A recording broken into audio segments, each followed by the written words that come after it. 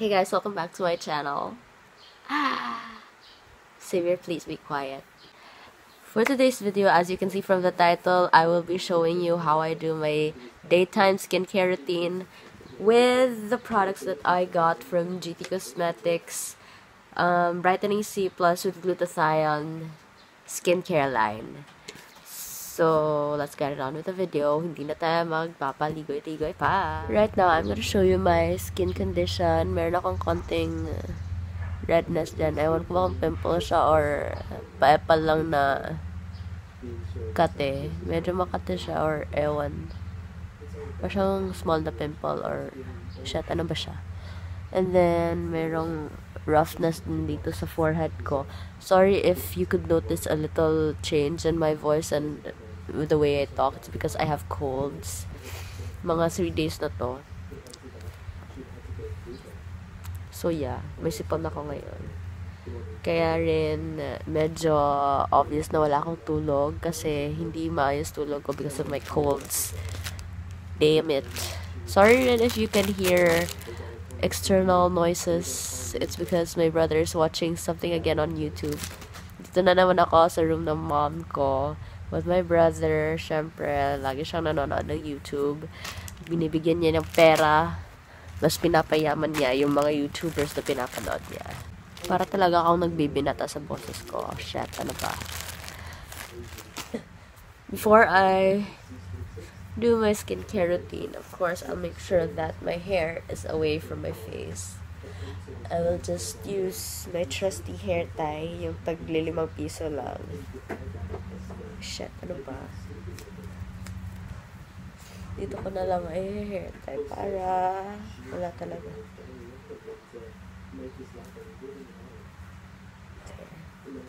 Photo. Okay na ba yan? Para ako sure. Next, first thing I do pala is I wash my face with the GT Cosmetics Brightening C Plus with glutathione na beauty soap that came in the collection that they gave me. Pero, syempre, nasa body na siya. Gamit na siya. Kaya, yan. I already washed my face with it. Kaya nga, medyo basa yung hair ko ngayon. Then, after washing my face, I let it dry for as long as it dries. And then, nagtotoner agad ako. You know, you could just use any cotton balls, cotton pads, cotton, ano pang cotton na meron kayo. I make sure na malinis yung mukha ko. It's free from dirt.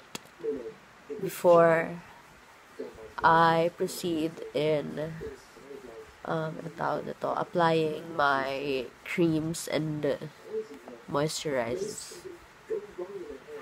Circular motions lang and make it super duper gentle.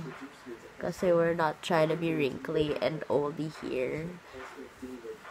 Sorry rin if mamaya may makikita kayong kulangot or like sipon sa ilong ko. I'm just very sick today. Pero pinilit ko lang talaga ang mag-film because fuck, ang dumi-dumi ng mukha ko. Also guys, tip lang ha.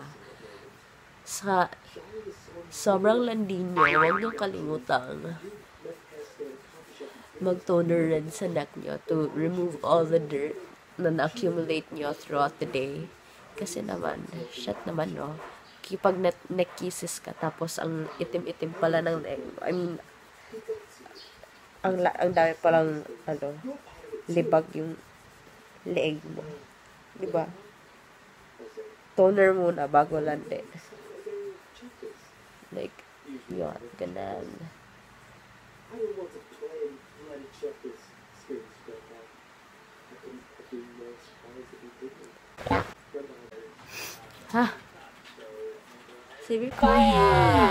Okay, after toner, I use this Intensive Hydro Burst Moisturizer and Wrinkle Reducer. Charot, may pag ganon effect pa. O, parang mag-focus naman, hindi naman mag-focus eh. It is a gel-like moisturizer. It looks like this. It looks like snot. And I highly recommend this kasi it does not make your skin very sticky at all. Like hindi siya katulad ng ibang moisturizer na super duper sticky niya sa mukha. This one, ito talaga. Para lang siyang aloe vera gel na super chill lang sa mukha niyo. You should really try this out. And I think it's better if ilagay niyo siya muna sa freezer talaga, sa fridge, para para may cooling effect naman siya sa face lalo niyo. Para rin ma-close rin yung pores niyo kasi maginaw.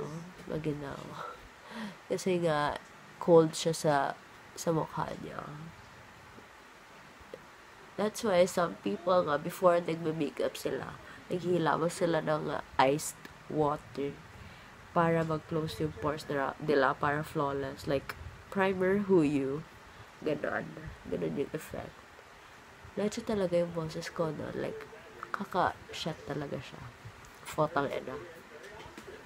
Lalagyan ko rin yung neck ko kasi it's also prone sa wrinkling yung neck natin. Para talaga akong kawawang bata ay. Yun na nga Bukas on the way. Then make sure dito sa area na to, like here sa eye bags niyo. Gentle lang yung paglaglide ng fingers niyo. Make sure that you use either of these two fingers lang. Kasi less pressure yung binibigay nila. Hindi sila mabigat sa mukha pag glinaglide niyo yung kamay niyo. Like, chill. Slide lang. Ganun. Then, pinapadry ko lang siya. Parang aloe vera gel lang talaga. Okay, now it looks like it's dry. Actually, hindi siya dry talaga. Like, it gives you like a tacky feeling lang. It's not sticky.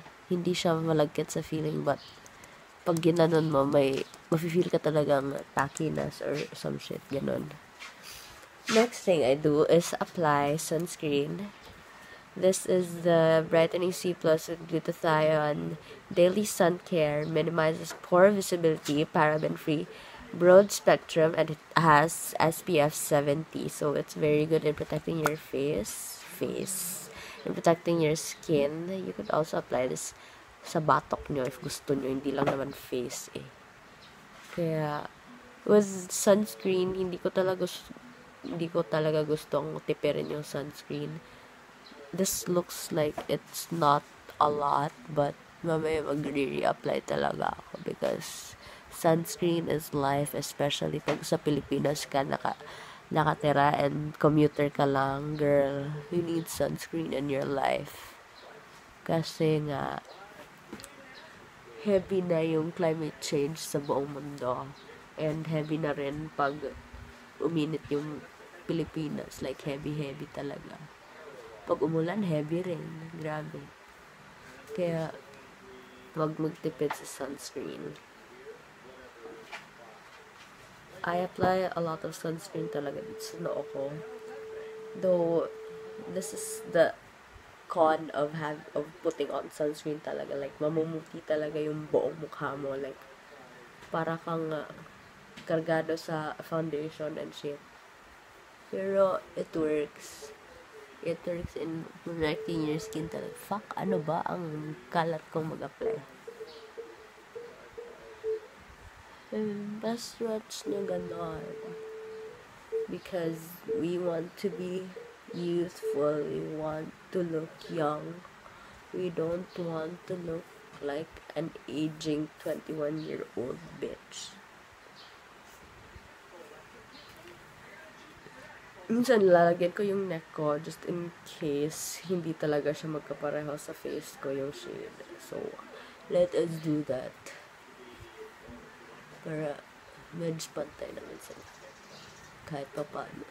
And para rin protected yung neck ko from the rays of the motherfucking sun. Especially dito sa batok area, oh. Pantay na ba? This is the only thing that I hate about sunscreens kasi ang bilis, parang ang bilis niya mag-set. Tapos,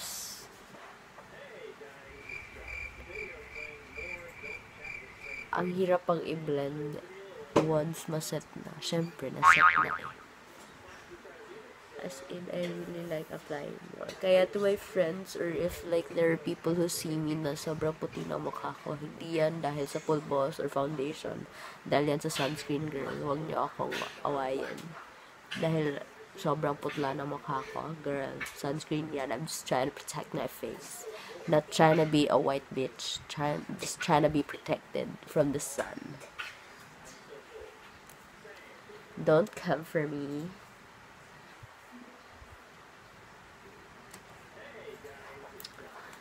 So, grabe, ang puti talaga ng mukha ko. So that's it for the video, guys. If you enjoyed this video, please click the like button and don't forget to subscribe to my channel.